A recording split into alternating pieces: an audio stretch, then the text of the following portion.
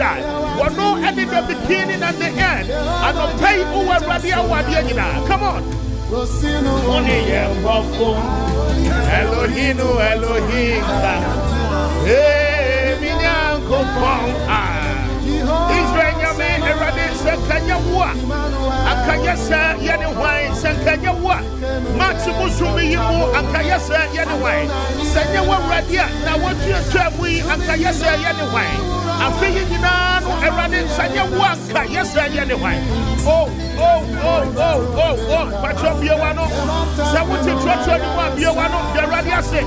What Raditi in a camp for no Nayani can see as answer when they went in the year. That's right. Oh, Vanity, the Grand Carnival, Utini, you must say, oh, Unsanu, you might get one, Bravo and Shaddai. Yawa, Ayawati, Baba, Yami, Osino, Oni, and Bofo. Elohim, Elohim, that's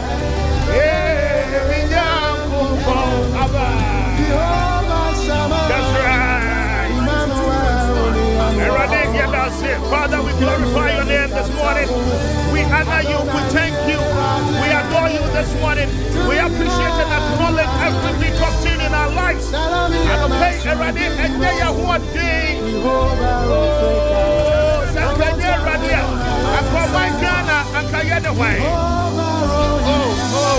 Uncle Ato,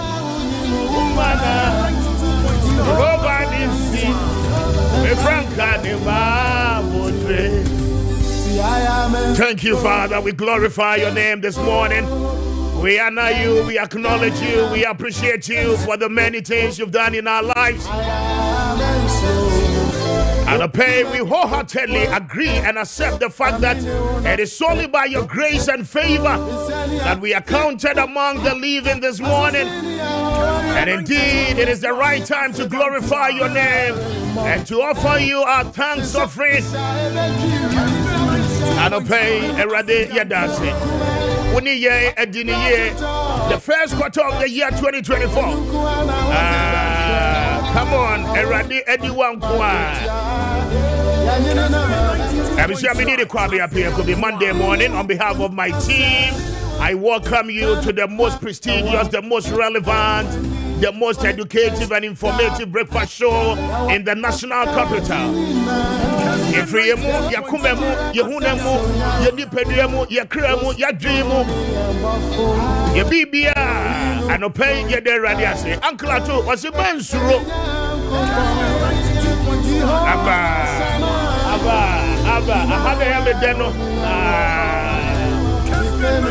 Kwame Appiah Kubi, Mr. Speaker, is here. I had 92.9. I would say, yeah, and cry. A poya mantemuna war from Mantemuna war, baby. I would say, yeah. And I'll pay Yamamunina chain at the bar, my children mediation. So, on behalf of my team, a brand new week is here. And then 24th March 2024, the year of our Lord. Na yatina say, you may sing Konya Kana home come on, and I don't pay Yanimunina no Eba Beche. Medica catcher that's from Zambia, Kosi 940. This is my favorite part of the show.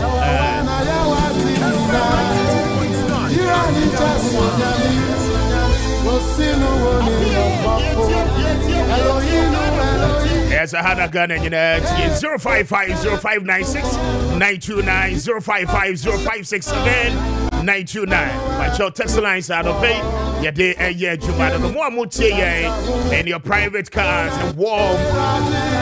And a blissful morning to you as well. Thank you so much for making time with us on 92.9 megahertz.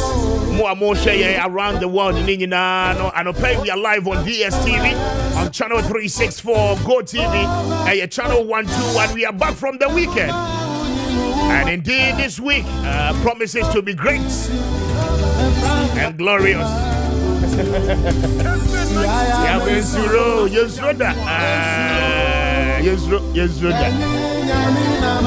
I say welcome aboard 40 God past 6. Now Shannon Sumami is Anopay Kessben cash ports so Yabechosika and short code no a star 256 star 2 hash star 256 star 2 hash.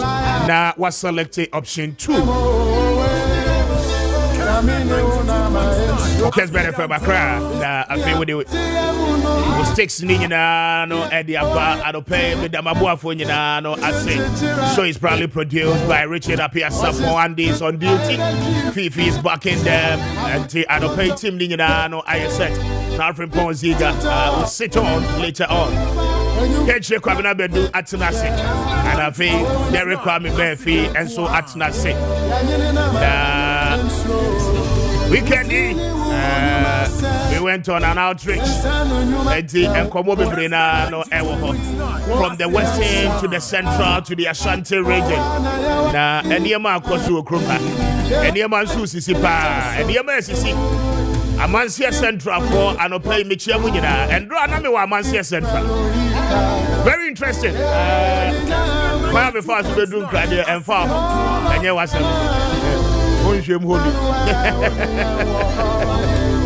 up at the east for Michia Munina weekend. I was there.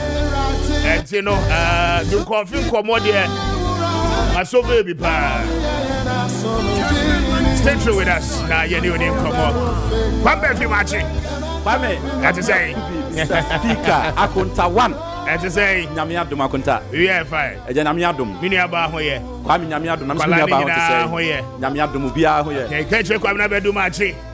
Kwame Appiah Kubi, the morning encyclopedia. Yes, sir. The man who never lost in town. Yes, sir. The most authentic and capricious. In fact, yes, sir. If you are to be compared with the solar system, yes, sir, you would have been Uranus. Yes, sir. You would have been more than Pluto. Thank you. Even more than Neptune.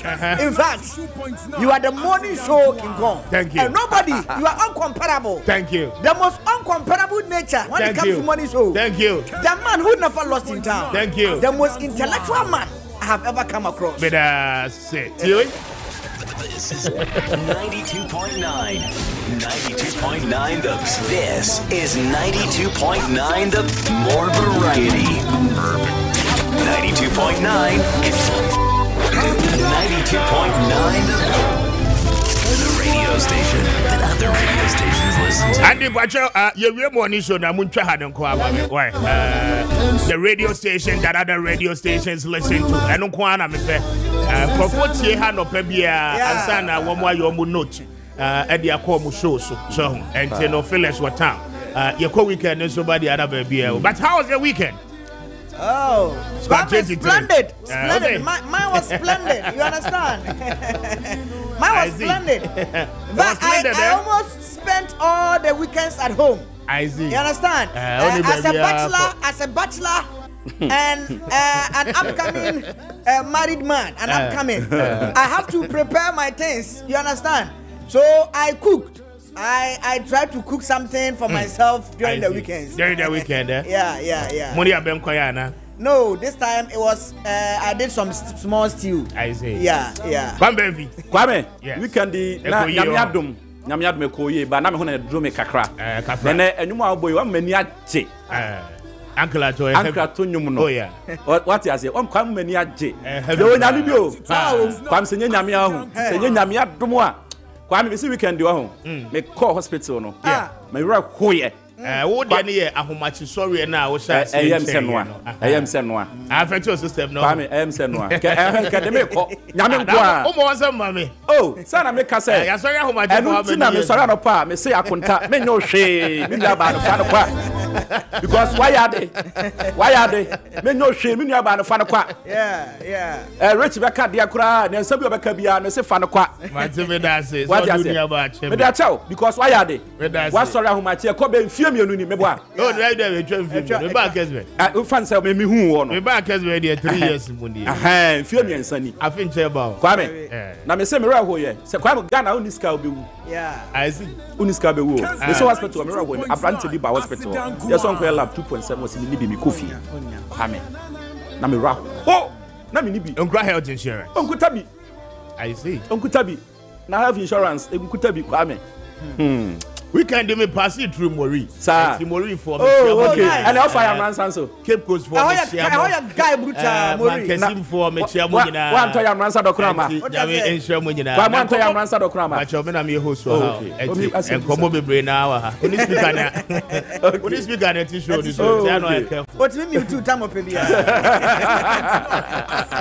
Na mo me dey kakra me kan say to la bi na be kwa. Ya na wo de yakọ. Squadron 23 with me na yanko. Obeko bi. What does it? Kwame de mbeko. Opa. What de mbeko? Na be amidi mu bewura no. Se mo ko ba na mu bewura.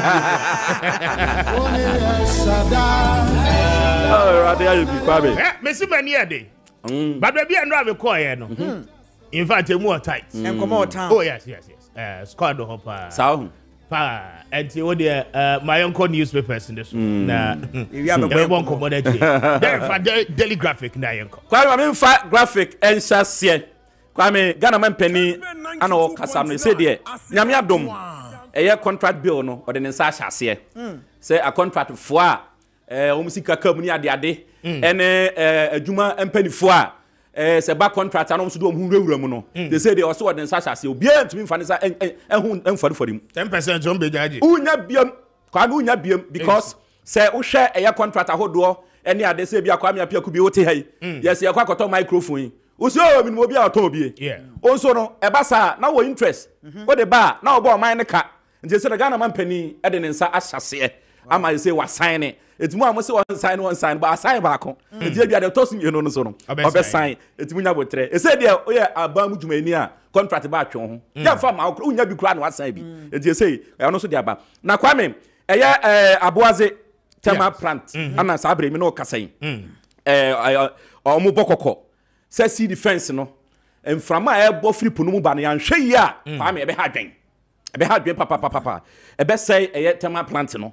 esan say no say de esi ko ene ade bo say omo hwe yi ebe ha dwen kodwo ponkroma e konsra hwe na no mo e de eto nanim Kwame wo hwe graphic animu ha say so a UPSA o am graphic business o ma sign contract o be hwe am adwadie ho ensensem atumi akọ enkan Kwame Ghana all African games no yasa medals bebre we see di kan o amwa de di kan a e history mu yatumi nya medals dodo pa eno so graphic e de aba e wa ha sei fa chronicle no eto aso na yenko yenim Kwame chronicle ana me de eto aso yi oba ha sei a yewra adutum ni foni da ha arena tosi ono so emfoni da ha na kata yi bo ma ne se sampelifo mienu yi ana say running mate no ejina omo so pa o say san crofo mienu de running mate no e say when ko say crofo hwan arena tosi okay ene education minister o so mienu na say de ya take wo mo na napo kwado poku nsafoa ene maame femo pare mu nyina na say de ejo mu nyina sim chen okay o say ahwe nipa mienu ebebo mu din na Ghana man pani abede a kire nso foni da ha menwe da no okọ South Africa na chese conference bi ekọ MPP ana okasa se ope aban a obetumi accountable ama eye oman pa abatu aye ba yi a ono a esan so wonfie nwotwe nanso kane man pani de wonfie nan oba na obeye bia no omu akontanchiro because o ma biem enti ono ene obi a wonfie nwotwe a so oba na se owini a obesa akọ biem ti so anya ni no ma yi a ebe ha dwen enti obi obe accountable pa de ene eye ono a enti chronicle so edia ode abano no gaje ko abna be do de kura na de here daily guide ekrame na no pay Mr Speaker na anano pay daily guide so onya bi to na hwe ni mu nu a Ghana's favorite newspaper no na emfoni kasia ba ku bi adani mu eye owura kwasi ahoy na kane no ye soafo hwe kwa ho nsam so wasom e wa ban mu ndisi aban mu a ne enya asem ketewa na dwiri mu abobe pa na Kwame Kratefe som yensa papa na kasem bi emma daily guide abo ho amane ni a senior member of the NDC kwasi ahoy e de ato dwade se Kwame sani ensuo ye no awia betumi ayesa ani ase ensuo ye da na awia be ye dan ye won kan se no wo tu Professor Jane no poku ageman running mate ade ma omanpani da John Mahama efo se won sha se lazy boot esan se sani abiribi asi ye no ebetumi asi ewia se de hwan ni mo chena sem e de na si direct nanu ada na Professor Mills tusu John Mahama say running mate afa fofi antwata no biare aba me ko wi ase Professor Mills and wonya de ba bi koye ma John Mahama ebe ye mampani at once was say na esi ye no we are saying the baby to me as in a professor was here why I can a sparkle controversy and as a bit was was here person just John Mahama Sabe Yantias and Padachi Emma Jenna no Poquajima Abe president and it ya won't come a month for July pa and then in another a party because so what this same way a tutor now trendy audio no ni video no friend of Kwame Honoba by all Sawa Hakwa Sanso issue statement request here the statement about one thing patch enye ne boni one can year na ye be di ho nkomo because some people okasa so amene dey adwen because Yura Mahama on fear 9 nti obi obetimi ato aso what you say nti ye bia nye bone so se de amanfo adwene no no contest be comparing it to Professor Mills the said John Mahama swade one day no nya president afed ya da kropo ba afia nwumra na yire na agina don't do me crew president eti sa contest no de kofa ho no edo na sa asem no say ko kan try without making reference to sa asem ne dia ana kwa me ni are eno an aka no kaji eno an tina just bibi ta chira na say wo mo so na you running mate ahoy mo na you running mate e wan this what is here they are the ones who decide who becomes a running mate in the NDC exactly from Professor Mills time I will be a running mate to Jerry John Rollins in Iran, one more as a party no more dia. Party no more dia. The country ones. We are saying when you be Brian Signa here, and I would have been so Signa. Party as I ask when you broke house now o kope oba foforo.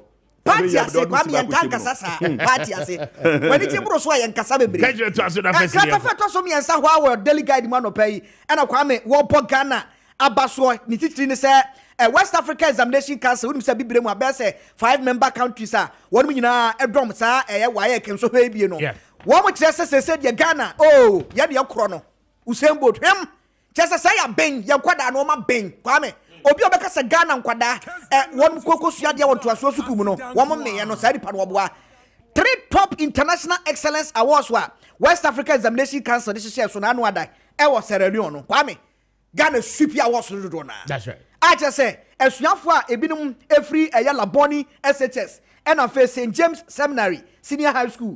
What we na wo matimi adim kunimu a enso we no kwala da twane boom boom sabra make se kwala bi kura no e wo university. Akosu ade cartoon aba. Okay. Bo akosu cartoon no so dabi yemfa Ghanaian Times no. Cartoon no so. Mama fa Ghanaian Times entwa so. Ne na no pay. Ghanaian Times mama ko krasa fe to so ngotwe. Kwame, ensema da redi ka mo boss no.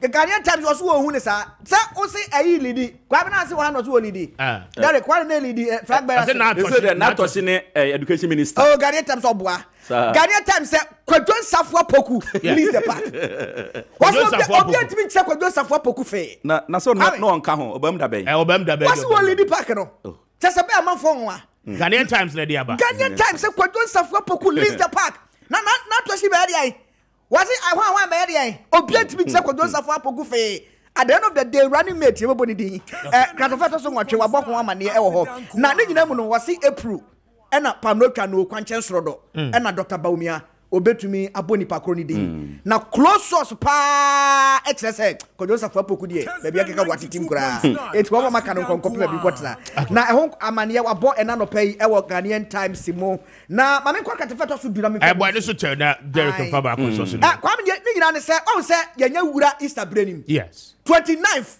and I say bibia Good Friday so and a Palm Sunday yeah it's a Good Friday and no dia ben kwan if you there be money aben kwan Kwame me there is there me call leave kakra na Kwame yes one say edu bro nya bre and afa Easter bre na ade na say bibia Nyankopon bo na pese do bon say bro sam tutu ko bi akwansia tesi pa we won me be kwa Easter na ade say me gyram o just say me gyram me fro be pon gidigidi oh yeah me fro be pon obi antimi stop me aje Kwame Appiah Kubi Kessben adwuma na wo ye no Kessben adwuma na wo ye no o ko Easter o de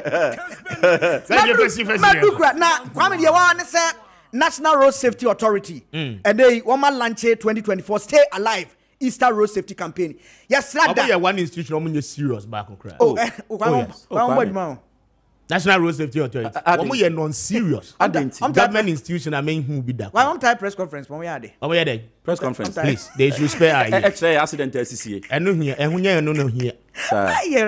Kwame be fire no. Na fire o no na make. Omo ye serious. Sir. Say ahead of December, Christmas.